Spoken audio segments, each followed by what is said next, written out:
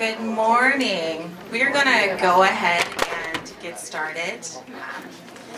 Welcome and thank you for attending our session. We are excited that all of you are interested in learning more about the intersection of mental health and the ways that it impacts our students and your roles as faculty and staff member. So we're going to start off by introductions so we can introduce ourselves to you and so you know who we are. I'll start with myself. I am Shatina Williams. I am the Assistant Director for Outreach and Consultation at the Counseling Center. What that means is I am one of the primary liaisons between the Counseling Center and the larger campus community. So I facilitate programs and workshops, and if a faculty or staff member wants us to come in and do a presentation or anything like that, I am your go-to person to start those conversations. How you all doing? I'm Jeff Volkman. I am the Executive Director of the Counseling Center. So I am mostly sort of organizing what happens at the Counseling Center, how we work with students, and then also interacting a lot with the campus community and determining what are the needs of the campus and how the Counseling Center can meet those needs.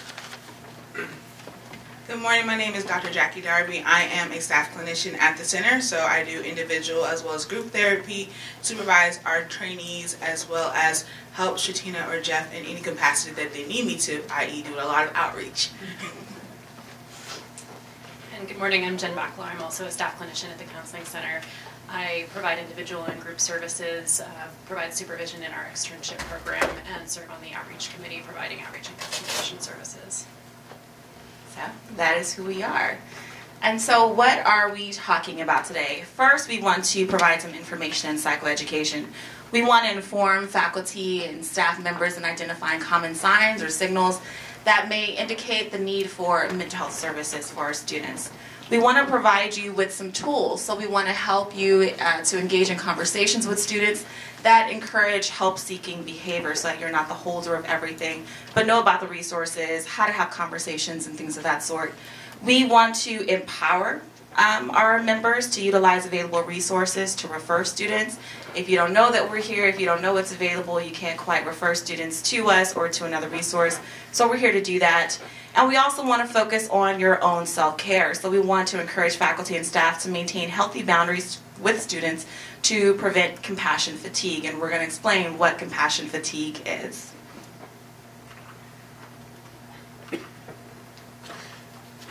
So I think just to get started, I wanted to go over some background information about what we're seeing in college mental health today. And it's probably going to reflect some of your experiences and some of the changes you might have seen over the years. One of the things we're seeing is a real increase in students utilizing resources on campus. 72% of students during the 2016-2017 year reported that their mental health concerns were interfering with their academic performance. 22% of students considered leaving AU prior to coming to the Counseling Center. So there's some change that's occurring when students come in, but there are many, many more students utilizing the services here. And that reflects in our numbers. So when we look at the students who came into the Counseling Center 10 years ago, it was somewhere roughly around 788. 5 years ago, for the entire year, we saw 1,120 students. And as of January 1, we have seen 944 students this year. So when you think about that influx, there are just many, many more students with needs coming to the center, and we're working really hard to meet those needs. I think on your end, what you're seeing is students who are struggling, and you're having to work with them in a different way maybe than you did 10 years ago. When I was a clinician first at a college counseling center, it was about 10 years ago, and it's just a completely different landscape now. One of the things that we've seen is a change in why students are coming to the Counseling Center and what types of things students are struggling with. So 10 years ago, the number one reason students were coming in was stress, followed by depression, and then anxiety. Now, anxiety is far and away the number one thing students are coming in for. Last year, over 1,000 students came in expressing struggles with anxiety. And the anxiety, what feeds the anxiety is very different for students, and so it's often a challenge, I think, as faculty members to determine, what you're seeing and how best to aid the students that you're seeing struggling with anxiety. There's many, many more panic attacks. There's reactions to exams that weren't maybe the same in the past. And what we're going to hopefully do today is help you all work with that. Go ahead. Could you say a couple words? What's the difference between anxiety and stress? Yeah, when we think about stress, it's sort of, there's a direct reason why you're having stress. I'm stressed out about an exam, where anxiety is, more general. No problem.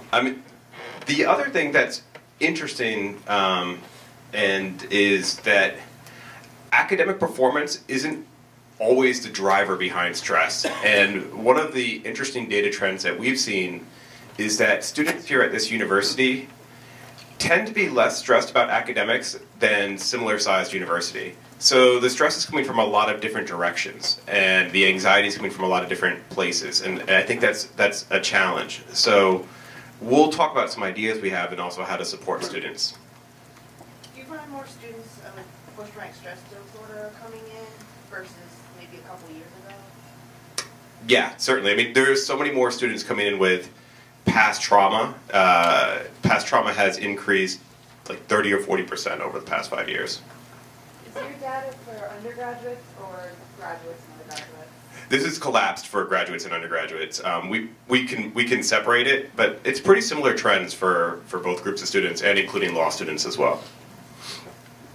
The other big sort of growth area that we've seen is suicidality, and suicidality has greatly increased at the university, and I think that that's something that is probably challenging for people to have to work with, and I know it's challenging for our staff, but it's also, I think on a positive side, good that students are feeling comfortable sharing that with people, and it helps us to work with them. But just an idea of how many students are coming in with what we would call significant symptoms of suicidality. About 10 years ago, it was maybe 50 to 60 students. 5 years ago, it was 109. Last year, it was 255. And I think we're on pace for a little over 300 this year. So that's another really big increase that we're seeing with the work that we're doing.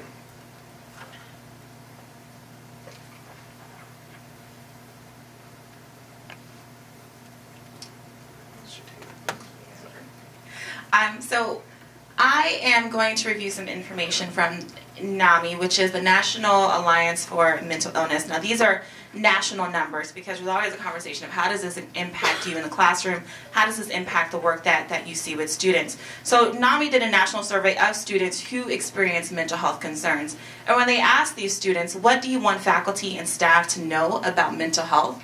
They wanted faculty and staff to have general education about mental health conditions. So what is it that you're seeing?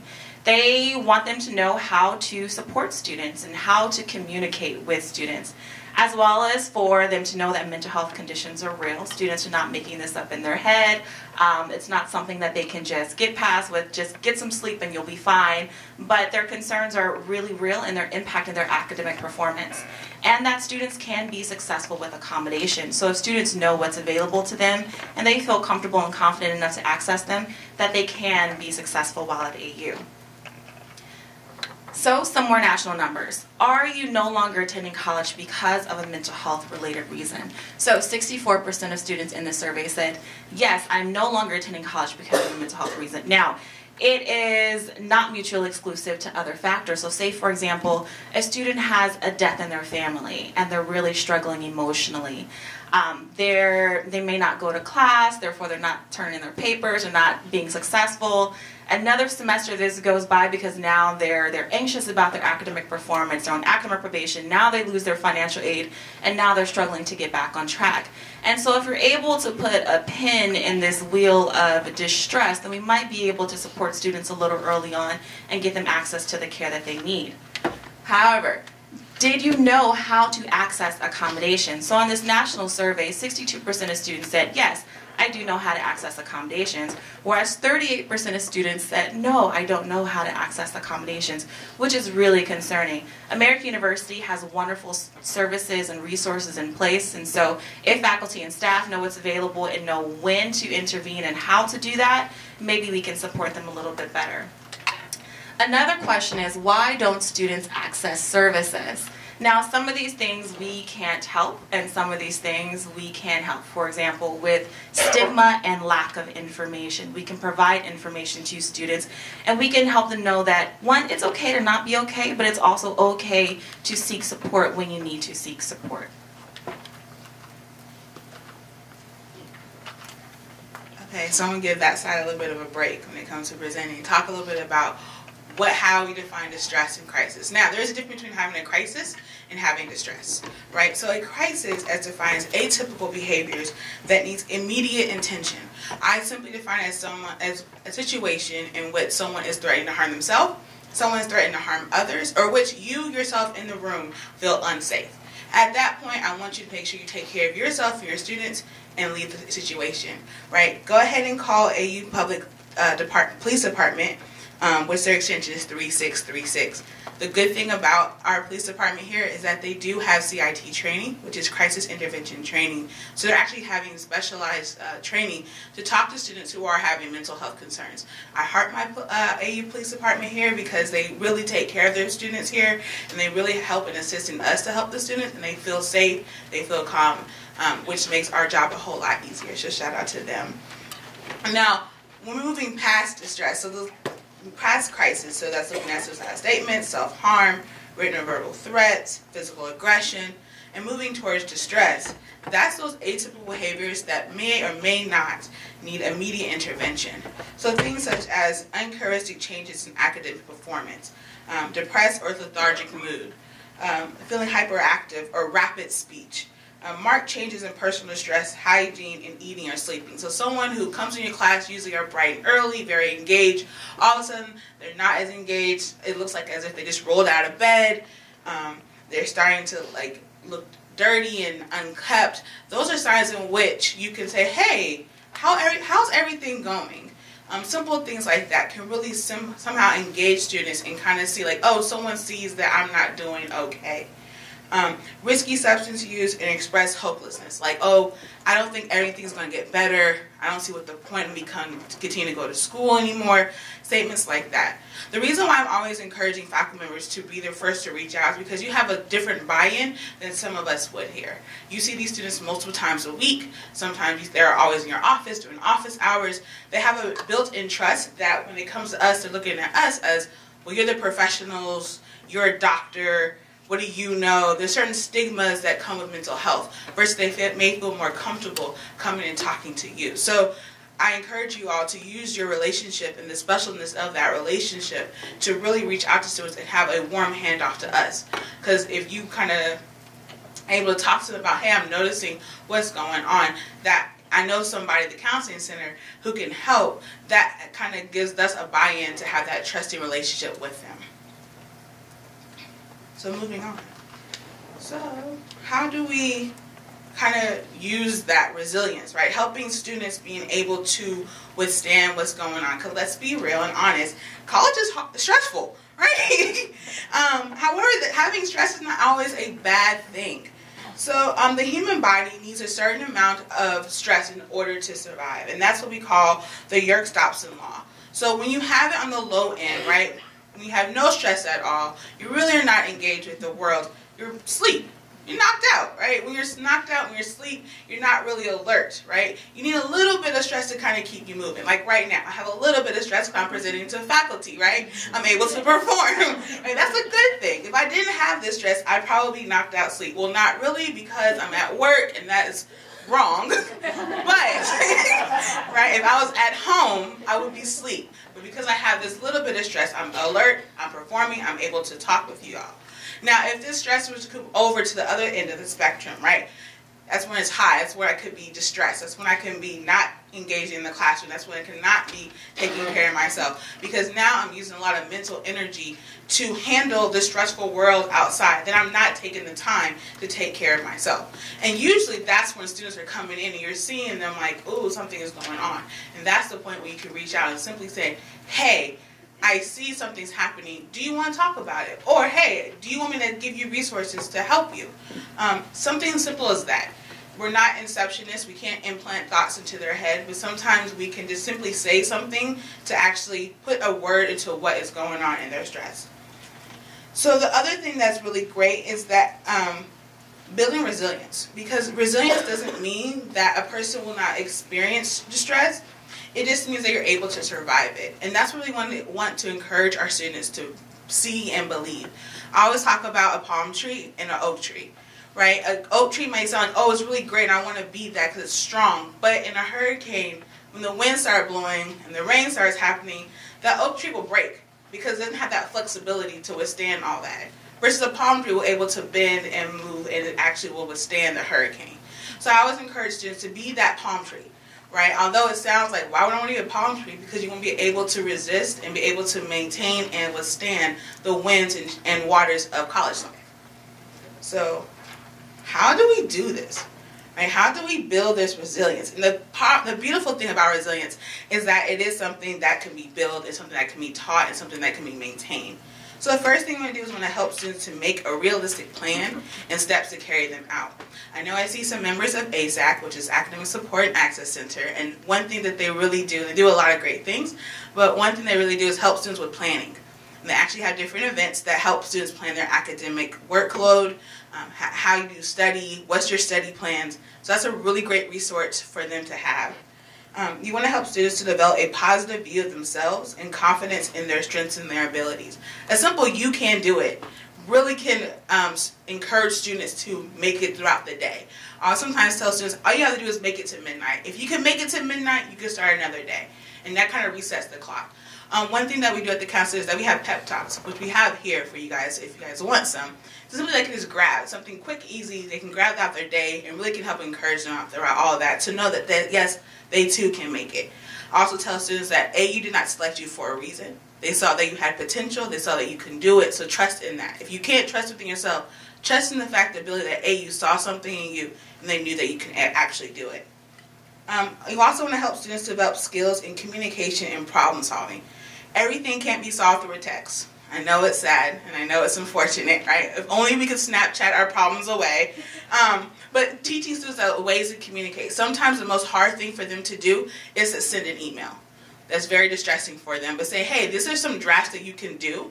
This is some things that I would kind of say and how to structure it. And when they do actually reach out for email, and there may be some grammatical errors, and there may be some misspelled words, and there may be a U instead of Y-O-U, understand that they are actually trying to attempt to reach out.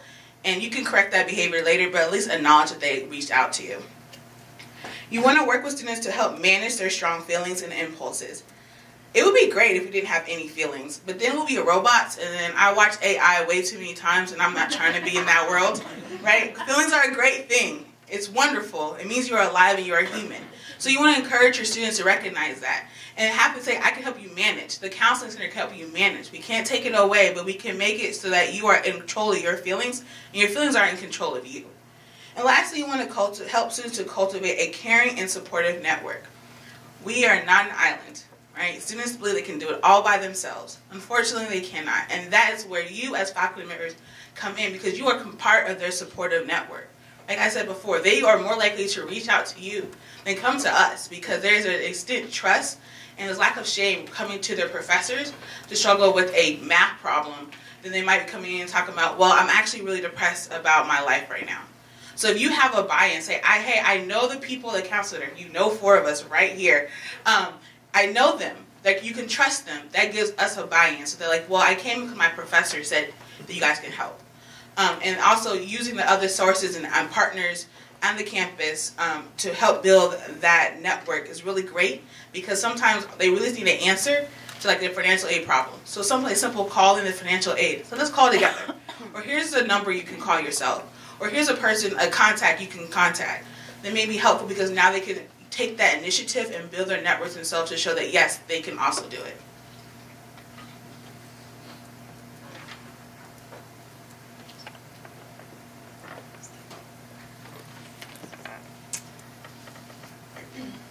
right, so to follow on from what Dr. Darby was presenting, I'd like to, I know someone in the audience mentioned earlier, commented on the increasing rates of trauma and PTSD that we're seeing.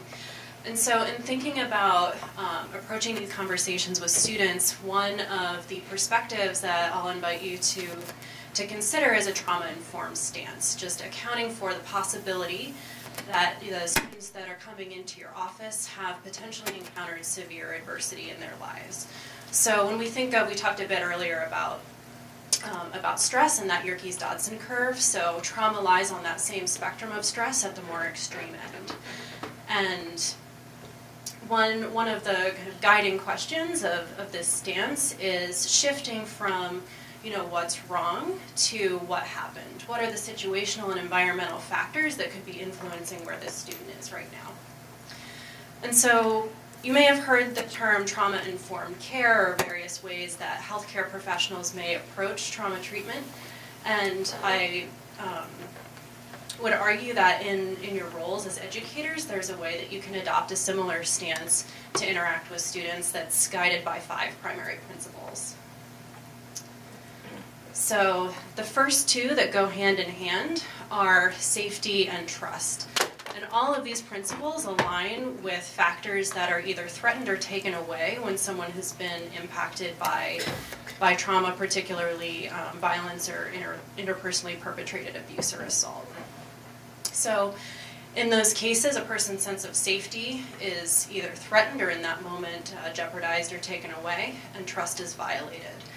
So in thinking about interacting with students who may or may not have had this exposure, understanding that a person's sense of safety is going to be influenced by the situation they're in. Thinking from a cultural lens that, you know, the identities that we hold and the identities that we hold together with our students may elicit particular associations for them.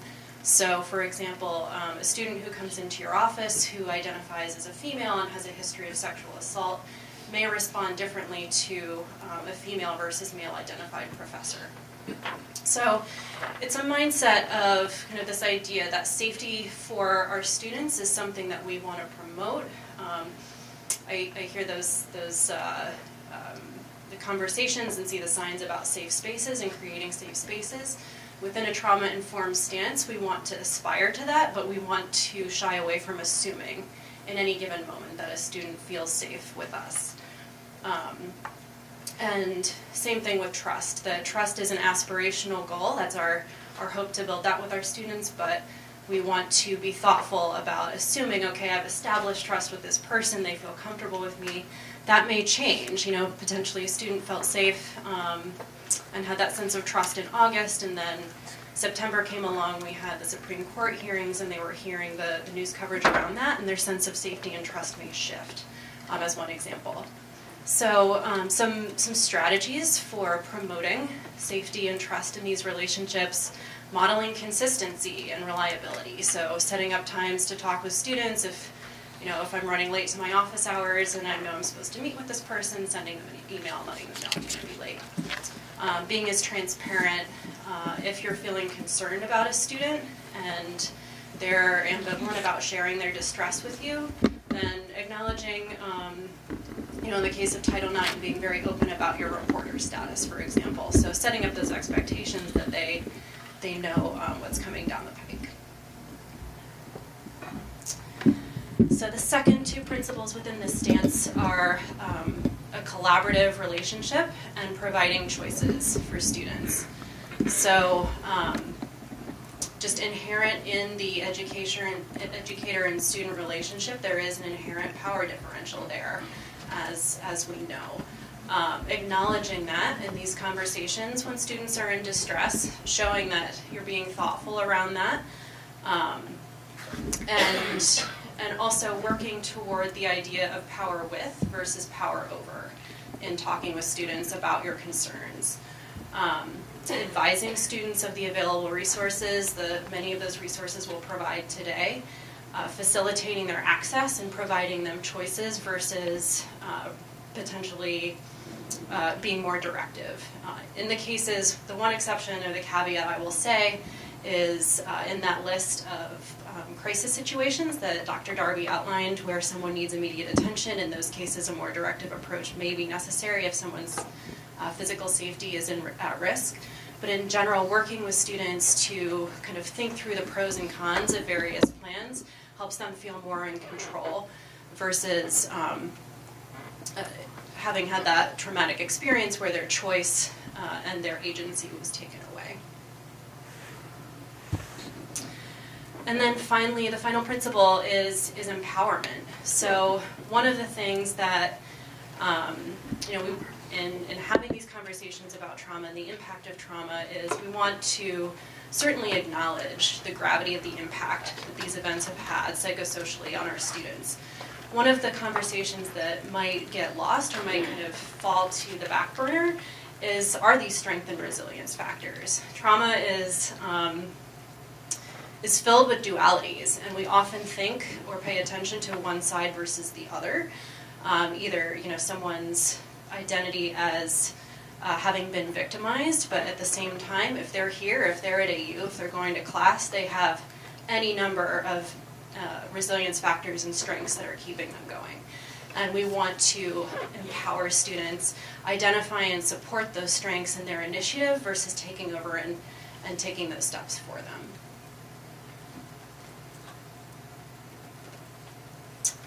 All right, so how do we do that? First of all, a lot of the students that we see coming into the center with histories of trauma, we'll hear constantly, these events have impacted me. I don't know how to talk to my professors about it. On the one hand, it's this deeply personal, sensitive, awful thing that, it's my personal business, and at the same time, it's really affecting my ability to get my work done.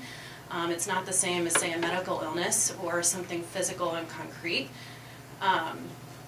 And so having these conversations in a discreet way and offering the student privacy is one way to just facilitate that sense of safety and their comfort in coming to you with this very vulnerable part of their experience. So being direct and using non-judgmental statements. So, for example, expressing curiosity, a stance of curiosity about what's been going on for that student, kind of tying back to that core question of what's happened versus what's wrong. An example of, say, help me understand versus, you're not making sense. If students are, expressing ways of coping that aren't necessarily healthy or adaptive, or if you're noticing that in students and some of their problem solving may not, their thinking may not be in their best interest, saying something about, here's one option, I see why, why that's coming to mind for you. Let's think about, here are my potential concerns about that option, what are some alternatives? Versus kind of highlighting that that's not healthy or that that's problematic. At the core, believing what they're telling you. If someone chooses to disclose, that decision is in the hands of the student, but if a student does disclose something of a traumatic nature to you, believing the student and expressing that to them.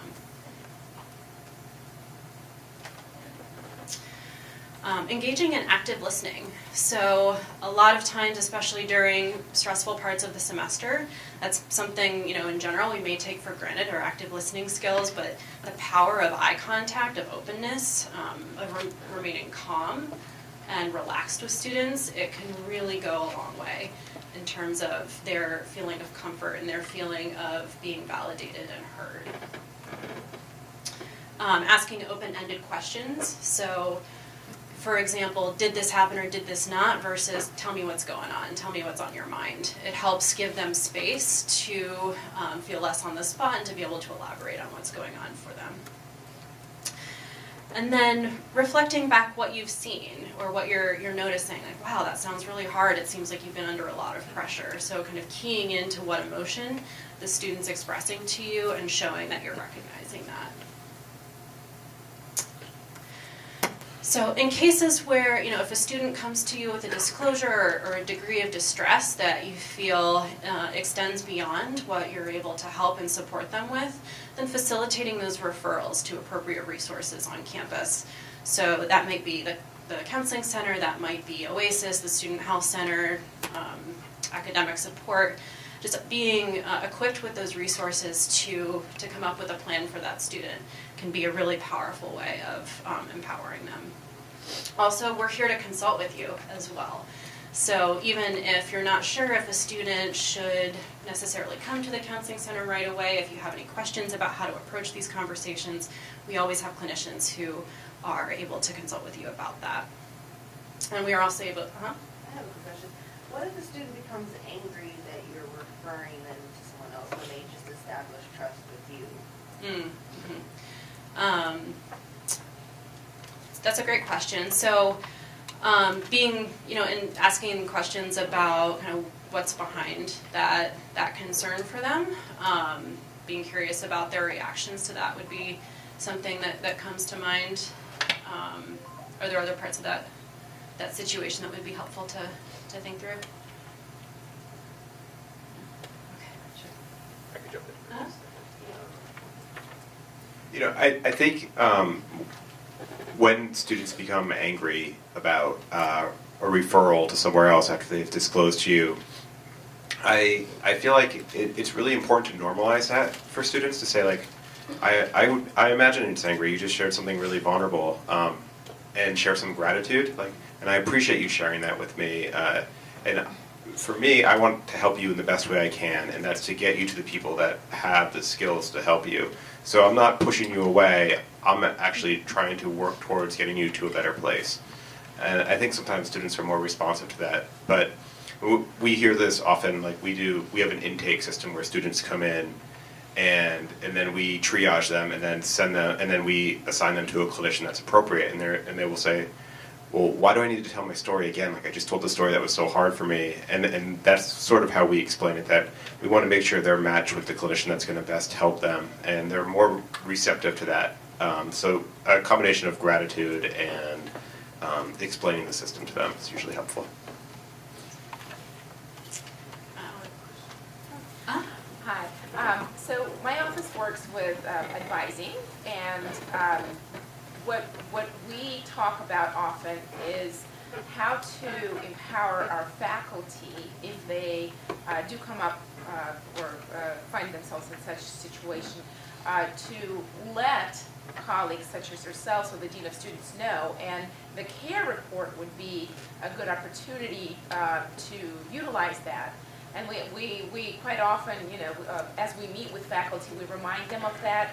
Internally, we talk about it if, not prospective students, but current students come to us with issues that we think may rise to, of concern, let's say. We definitely utilize the CARE network system to document everything. Yeah. Great. All right, and so a final recommendation with under the scope of empowering resilience in our students is check in after making those referrals or after having those conversations to see how it went. And some students may choose not to disclose the details, but even just checking in, how are things going since we last talked.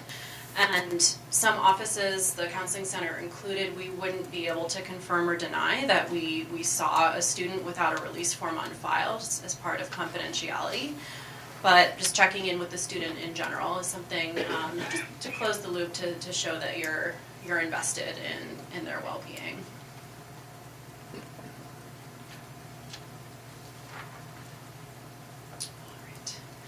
And so we want to provide a range of different resources that will be available both on and off campus to provide to students.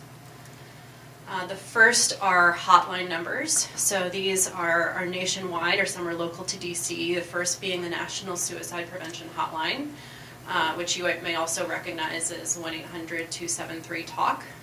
The Collegiate Assistant Program, the Trevor Project for members of the LGBTQ community in preventing suicide. There's a crisis text line. A lot of students, they've done studies, found that text is a more accessible and decreases some of the stigma and the barriers to reaching out for help. And then RAIN, which is an organization that supports sexual assault survivors and incest survivors. They have their own hotline. The DC Rape Crisis Center, and then Break the Cycle for survivors of interpersonal and intimate partner violence.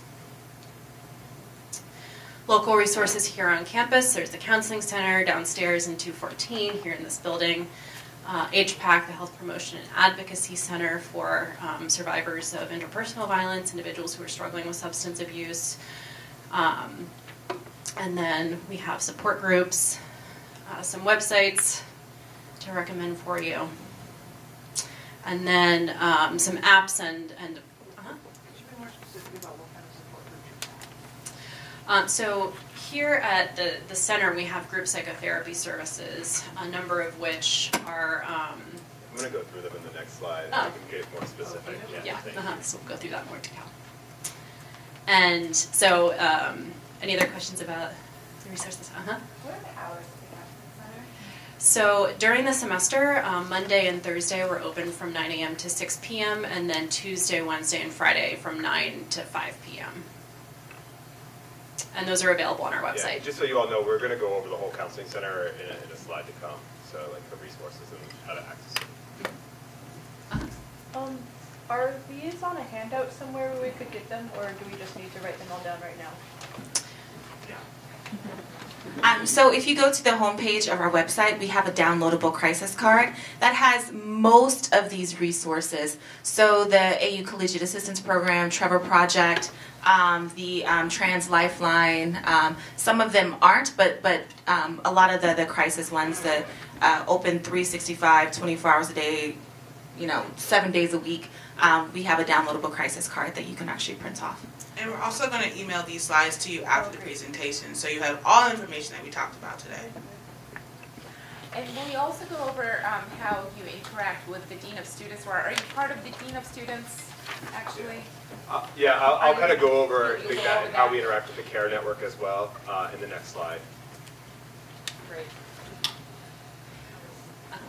Well, I have a question. I don't know if this is something that, again, that might be covered later on, but about a different profile type of student than the one being described. So what I have encountered more often than a student who is clearly struggling and needs some intervention is a student who is already in the system, so to speak, and registered with the Dean of Students in some way. I believe in most cases, seeing people at the counseling center, and then my engagement with them is that their academic performance is interrupted, and so they're not handing in assignments. They're also not responding to emails, in which I would like to think I am using many of these strategies of assuming something for real and serious is going on. So I'm wondering if you can speak to how do we balance, respecting the mental health process these students are going through, and at the same time ensuring that they're on track in our courses so as not to exacerbate the cycle in the way that you all were describing earlier. Because for me, I am trying to be mindful of the fact that if they stop handing in assignments, the situation is going to only get worse. Yeah, and that sounds like a tough bind to be in with the students that you're referring to. I think giving voice to both sides of that bind with them. On the one hand, I hear that you've had, XYZ going on for you. That's great, reinforcing the fact that they are seeking help, that they are seeking services. And also at the same time, I'm, expressing just genuine concern about the ways in which they need to be meeting certain requirements for that class. And how can we think together about a plan to, continue supporting you and seeking help, and here are the ways that, these are the requirements for the course. I think also speaking with ASAC about if the student is receiving accommodations, what are the appropriate accommodations for the student's challenges that they're experiencing? I know ASAC really thoroughly goes through the student's background when they make accommodations, and so it's difficult as a faculty member to balance, what's mental health, what is going on, and I think seeking support from that from other offices is useful. But it's a really challenging thing, and I don't think there's one answer that's going to solve that issue, because you also need to make sure you're adhering to the guidelines that you feel like are appropriate for your courses.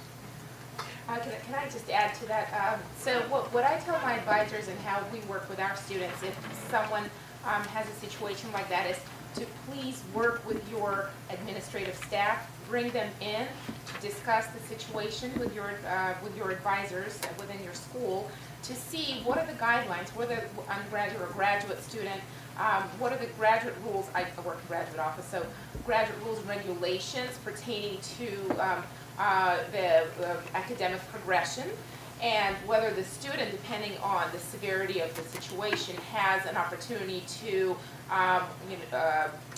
withdraw if it's within the add-drop period, or should we talk about maintain matriculation for the next semester? What is in the student's best interest to proceed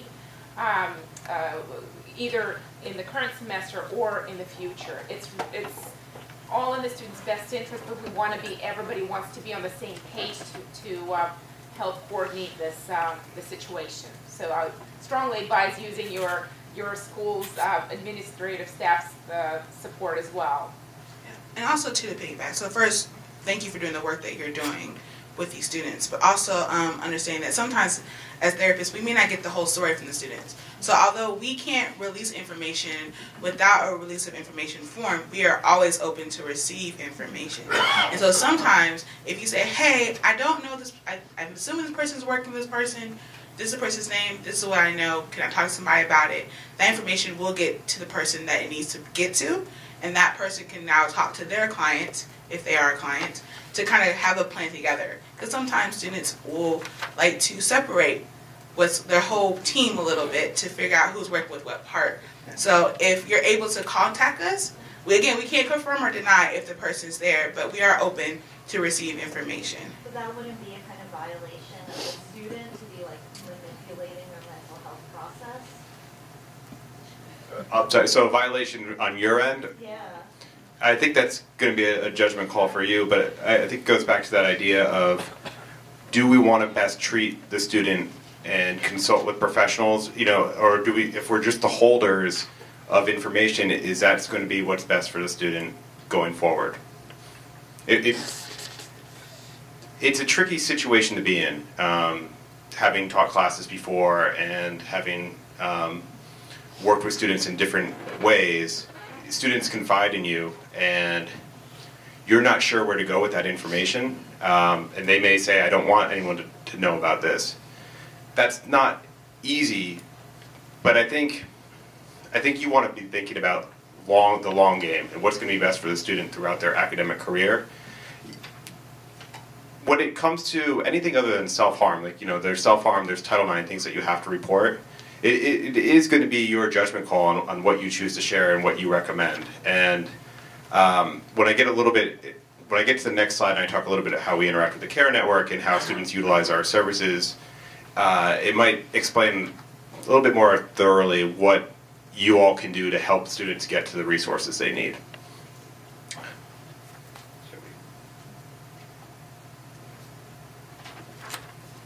So, let me just tell you a little bit about the Counseling Center itself and how we operate. The Counseling Center is comprised of 9 full-time staff clinicians and 1 full-time case manager. We also have a number of trainees. So we have 2 postdoctoral fellows and 4 what's called intern psychologists, which are students who are in the last year of their doctoral program. It's kind of like a residency for med school.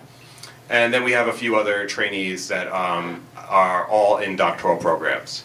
So with those resources, we try to determine how we can best meet the needs of the university. Mainly that comes in the form of 3 modalities of therapy. We do brief individual therapy, and by brief, that means 8 sessions. Most students get 8 sessions of therapy when they come to the center. We also have a number of different group therapy options. Students have unlimited group therapy throughout their time at AU. So currently we have groups that are general relationship process groups. We also have a grief group, an LGBTQ plus group. We have an Our Voices group for students of color. And we have a How to Deal group, which is basically a DBT type group. We have 2 groups for students who are survivors of sexual assault. And the group system is something that we're constantly reworking in order to meet the needs of the students. So, for example, this year our survivors of sexual assault group was completely full, and we ended up building a second group in order to meet the needs of the student. It's something we constantly evaluate, and we have a group coordinator for. Go ahead. When do the groups meet? Sorry? When do the groups meet? All throughout the day. So, like, I mean, there's groups running in mornings and afternoons. It just sort of depends on which group. And what we do is we have a spreadsheet when students are most likely to come into the center, and that's how we determine when groups should run. Do they meet in the evening? Well, the center is only open until 6 p.m. I'm sorry to keep on asking, so I mostly work with graduate students, and graduate students are likely to be on campus in the evenings, because a lot of them, especially master's students, work during the day. And so the problem that I keep on running into is when I have graduate students in distress, and I hand them a pie, because often they can't come to counseling, they don't have time. So I guess, like, this isn't really a question, this is more what kind of services are available to people who are, this is their primary community, but they're also not on campus as often as undergraduates, so they're more difficult to reach. Yeah, well, I think this generally, I mean, we work with a lot of grad students, and there are a lot that can access our services, but for those that can't, I think that goes back to our referral coordinator, and we work pretty extensively with different clinicians in the community that have anything from low-cost providers and network providers to specialized providers to groups in the community, where we work with students to specifically refer them to counselors that can meet their needs. We simply don't have the resources to stay open at night, and there's a lot of factors that go into that. We're trying to make the most use out of the clinicians we have, and due to some things that I'm not going to go fully into, but basically, like any sort of crisis intervention, suicidal students, we have to have a minimum number of clinicians working at a time. So it's not as simple as leaving a group open till 8 p.m. and 1 clinician or 2 clinicians run that group. We would have to have a number of clinicians available in order to handle walk-ins and other things that could occur during that time. Yeah, and how do you cater to online students? Because online education, especially graduate education, is on the rise at AU. So I just wanted to see how your office will be preparing for that, or already is providing services, access. Yeah, that's a great question. I think that's something that we're working on. One of the challenges with online students is that licensing for mental health professionals is only by state. So a clinician in DC, unless they're licensed in another state, could not work with someone on a clinical level in another state. So we couldn't provide any sort of online therapy to students at, like, even in Maryland or Virginia. It's actually a kind of a challenge in the DC area how our licensing laws are, because we can only work with people in the district. So we do a lot of work in networking with professionals across the country, and that's where our full-time case manager comes in, so that we can provide people with referrals depending on where they are and help people get the services they need. We also have a lot of resources on our website that can be accessed at any time of day. So we have a confidential mental health survey that students can fill out, and it gives them a sense of how they're doing. Like if they're struggling with depression or anxiety, it will tell them if it meets a clinical level, and that's available. That's free for all students, available on our website. We do a lot of presentations and outreach. Last year we interacted with over 11,000 students outside of our center. So that's something that we are very willing to do. Shatina heads up our outreach department, and she is very busy, but she's also working with a lot of different communities. We have really good clinicians, and I'm not just saying that, and I'm probably going to embarrass my colleagues here, but we have really good clinicians here, and I think there's a lot of growth that occurs for students that come to the center. And the reason I can say that is we've been running data, and we are part of what's called the CCMH, which is Collegiate Mental Health Counseling Center. It's a national organization, and we can compare student growth at our university compared to student growth at other universities.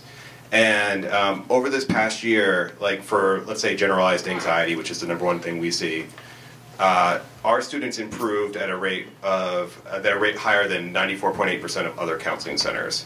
So that's like a lot of growth that students are seeing that are coming in. And it's partially why when we picked the 8-session model, it wasn't a model that we said like, okay, you know, let's just do 8 sessions. It was a model that was really well thought out, and there's a lot of research that goes into like 8 sessions being the correct dosage for the majority of students that come into the center. A couple things that I think are important for you all to know in terms of access. Sorry, I'll just get to you in 1 second. One, and I think you all maybe hear this, is like, the counseling center has a waiting list, I can't get in. I feel like it's important to say we haven't had a waiting list in a year. And students that access our services, like if a student when a student sees someone for an initial consultation, the average client assignment time is 2.3 days. So students are actually getting into our system really quickly. It's usually about 5 to 7 business days to get an intake for our center, but students can access our center every day from 2 to 4. And if a student is really in crisis between 2 and 4, we will get them into our system sooner. So students have a lot of opportunities to get into our system, and I think they're utilizing it.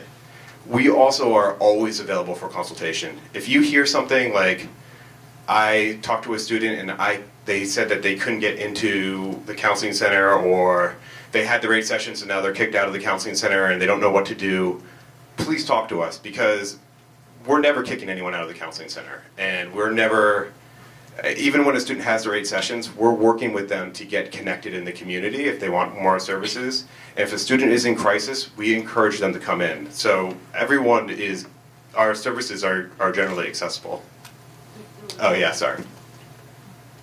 To clarify for those in the audience, is it 8 sessions per year, 8 sessions per academic time, 8 sessions per, like, 8 sessions for death in the family, and then like 2 years later there's something else going on? Like, yeah, great question, thank you. It's 8 sessions a year. And sometimes we will extend that. Like, let's say someone comes in 8 sessions at the beginning of the year and then they experience a sexual assault later in the year.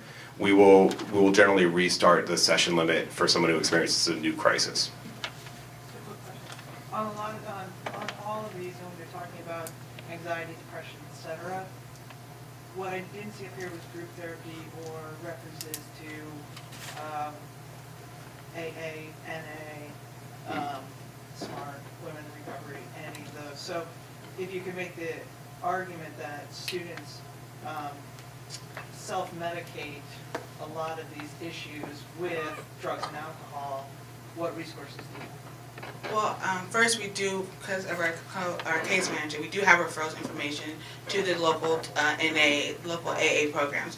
Also, we have a substance abuse coordinator at the Health Promotion and Advocacy Center, Eugene. She's really great, and she is able to connect with individuals for substance use concerns and help them connect to outside providers. As well as at the center, we can help students get connected. We do work well to making sure that they are being seen by appropriate people who can handle substance abuse, depending on if they need a detox, if they need to be inpatient or outpatient, getting those referrals to the proper place. Do you want questions now, or is there time for questions? Yeah, how are we doing? I just want to have 10 minutes before I'm going to give you the Okay. split sign. So Maybe we should hold on have a and we ton of could, time. yeah, we could just go through some of the last slides that we have about what to do.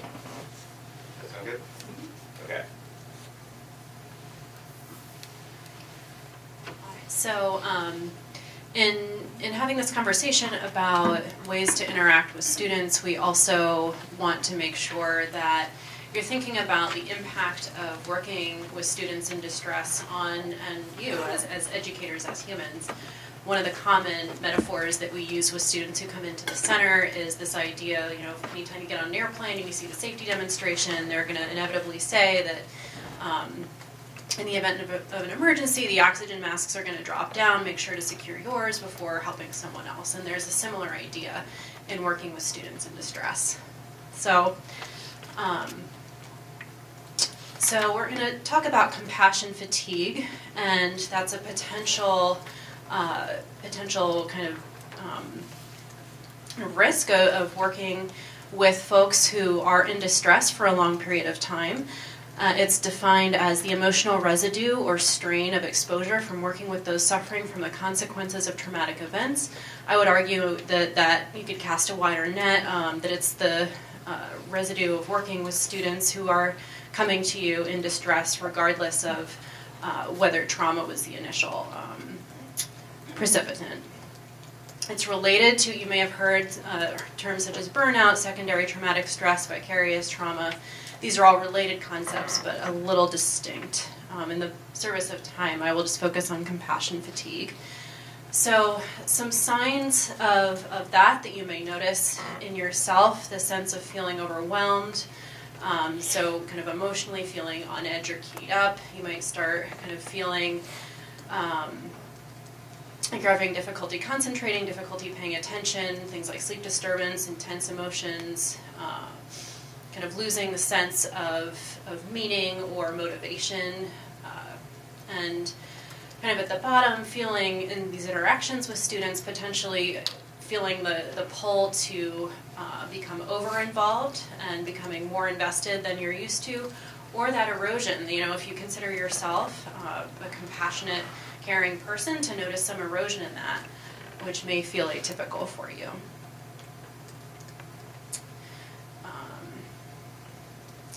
So I'm not going to go into this slide in a lot of detail, but just to emphasize that it's a cumulative process. It takes time. It's not something that happens overnight. It's basically guided by this idea that by caring for students, by being invested in their well-being, there's this capacity to connect with what they're sharing with you. And being exposed to that over time, the empathic response can potentially be overwhelmed to the point where, on the one hand, connecting with students and helping them when they're in distress may elicit a feeling of satisfaction, of feeling like you made a difference, and at the same time, when it becomes too much and when that cumulative stress is overwhelming, it may lead to a degree of detachment. So it's something that we want to recognize early. Being impacted by the stories you hear is not... it's inevitable. It's going to impact you. It's a matter of kind of being equipped to anticipate and work with that in a healthy way. All right, so the first thing I want to notice is that faculty and staff have access to the Faculty and Staff Assistance Program. So what that is it's a confidential and makes professional personal counseling services available to faculty and staff as well as to their families. Now, the one thing is you will not see the people at the counseling center because that would be too complicated and mess up all types of boundaries, issues, and let's keep everything separate, nice and clean, right? So you will not see any of us, but you will see people that are available specifically for you. Again, it's free.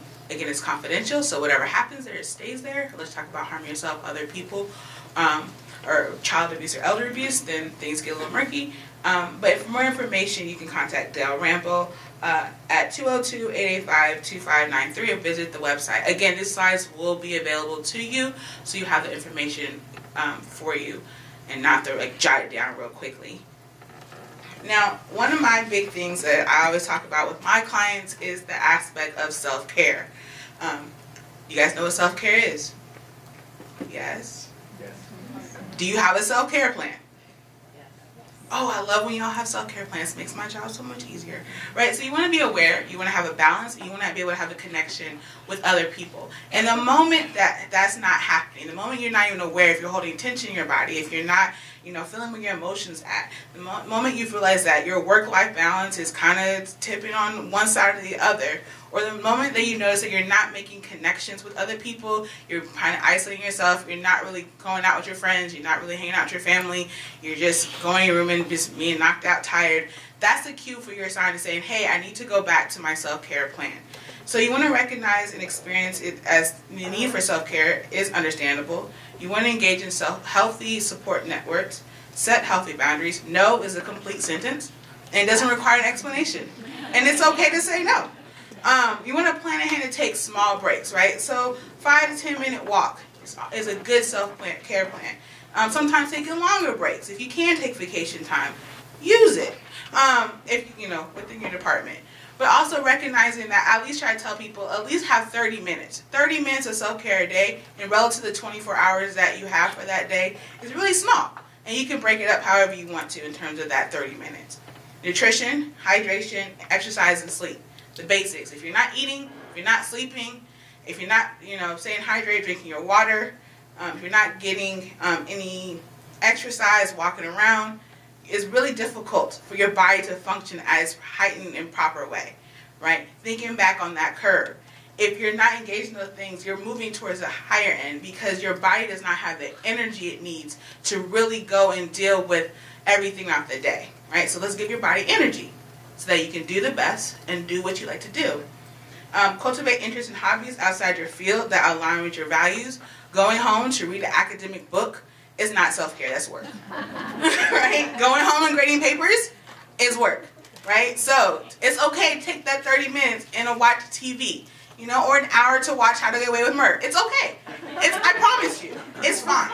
Because that time is taken away so that you can, again, recharge yourself so that you can do your best self. And actually, the small thing is practice gratitude. One thing that I personally do is that I try to compliment one person a day. It could be a stranger, it could be my friends, it could be my family, it could be my coworkers. Giving them a little bit of a compliment because that makes me feel good because now I'm reconnecting with the humanity, which again, going back to my self-care. So, in the interest of that, we have a little exercise. So what would be a workshop without an exercise? We're going to make it short because we have time. So originally, we were going to pass out cards and do this exercise here. What I'll do, just in the interest of time, is review it with you since you'll have these slides. I encourage you to do this at home. These are tools we use constantly, I would argue every single day with almost every single student in some way, shape, or form is coming up with a coping plan. And one of the phrases that we use in a really popular therapy is cope ahead.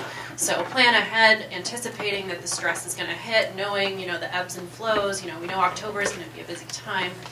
So writing out on one side, if you were to use an index card or maybe your phone, whatever works best for you, 5 signs at least that you may notice or that one of your friends, someone who knows you well, a family member, would recognize in you if something's starting to get a bit off, when you're hitting that kind of other side of that curve. So in your thoughts, it might be difficulty concentrating, feeling kind of checked out, foggy, those types of things. In your body, if you're that type of person who it shows up in your body, you might notice aches and pains, kind of stomach upset, those types of things. Changes in how you're feeling, if you're feeling more irritable, anxious, depressed, discouraged, any of these. Anything that feels off for you, I would argue. Within your behavior, what you do and how you're relating to others, if you notice changes in kind of putting off activities or things that used to be fairly manageable for you in the past or that you enjoyed, withdrawing from others. And then finally in the spiritual domain, kind of a decreased sense of meaning or purpose, feeling kind of like you're disillusioned or having an erosion in your faith. All of those can be potential signs of fatigue. So writing all those out on one side. On the second side, what do we do about it? So first, identifying those strengths, those factors that make you good at what you do. Those things that get you through, those things that help you kind of do what you need to do. 2, those ideas, as Dr. Darby was talking about, for those micro breaks. So 5 or 10 minute things that in the middle of the day, if you have even a bathroom break, that are either comforting or soothing or energizing or uplifting for you. Whether that's playing a favorite song, having a solo dance party in your office, whatever Not going to say I don't do that. The third thing, core values, identifying those values that you're proud of, that keep you doing the work that you're doing. Finding a phrase or a quote that you can come back to, that you can have on, ready to re-inspire you. We brought a bunch of Dr. Darby's pet talks. If you need some ideas, some inspiration, feel free to grab one on your way out. And then finally, in practicing gratitude, having that physical reminder of things that you're grateful for can, in those moments, these may be things you potentially take for granted when under less stress, but in those moments when you're under a lot of duress, it's good to have that kind of physical reminder to come back to. So this is not all-inclusive presentation. I encourage you to look through our website. I spent a lot of time on it, so I encourage you to look through it. There's a lot of really good information. And when in doubt, call us to consult. We're available when we're here to have conversations with you, to help brainstorm some ways in which you can support the students that you work with every day. We recognize our faculty and staff are on the front lines, and they don't know how to get to us. They sometimes don't know what mental health is. They don't know what anxiety is. And so simply having conversations with them, having conversations with us can help support our students in being successful, because that's what we want of them. Now, I think we have time for 1 or 2 questions. I have a question which is a little complicated, but I've recommended graduate students that are in serious crisis, and I'm not sure I would do it again. And so one of my questions is about, are you getting enough resources from the university, considering that the demand has skyrocketed, number one. Number two, there's a problem with a kind of securitized response when we refer students that we think are in crisis to the counseling center, and then the security guards and the, I'm sure, legal kind of requirements that you guys have to follow are not just traumatic, but sometimes the response, and in my past, the person that I've referred to, it's been a bit of a debacle. And so, debacle, I guess, is the question. So, I guess, obviously we have to hand off, and we don't know what we're doing. But I'm not sure what I would do again in that situation. And I'm not sure what access I have as a faculty member after the case of, did I do the right thing? Because this did not turn out well at all. And the people involved, the contact with the counseling center, and this person's family, there were just lots of things that fell through the cracks. And so, what does a faculty member do in that case? And the second thing is, there are students on campus who are refugees, who are asylum seekers, and when they express problems to faculty and administrators and faculty might feel that they have to alert the authorities, and these are refugees and asylum people, and police show up at their house. So I guess I would hope that, maybe it's impossible, but in these circumstances when we have lots of immigrants, lots of refugees on campus, that there would be some kind of thought about how to handle their pretty complicated situations. I'll take apart kind of just piece by piece what you said, and hopefully respond to it in a way that's helpful. I mean, one thing for everyone to know is Counseling Center is a voluntary service. We are not going out. We're not sending people out and bringing people to us. That's a different part of the university that makes those decisions. So now, if there is a student in imminent risks themselves, the university is going to make a decision that the police need to go find that person and make sure that their safety is assured. That's generally a decision that's not, the counseling center is not making unless it's our client. So for like asylum seekers, things of that nature, I mean, everything we do is confidential, and our confidentiality laws are probably the highest that it can possibly be. We could never, for us to break confidentiality in any situation, it would have to be an extreme risk of suicide or harm to other students. The only other exception would be if there's some sort of child abuse situation going on. So I'm not exactly sure about the situation you were involved with, but I can say, as faculty members, I think this goes back to the CARE network and how the CARE network works with the counseling center. Because the counseling center is voluntary,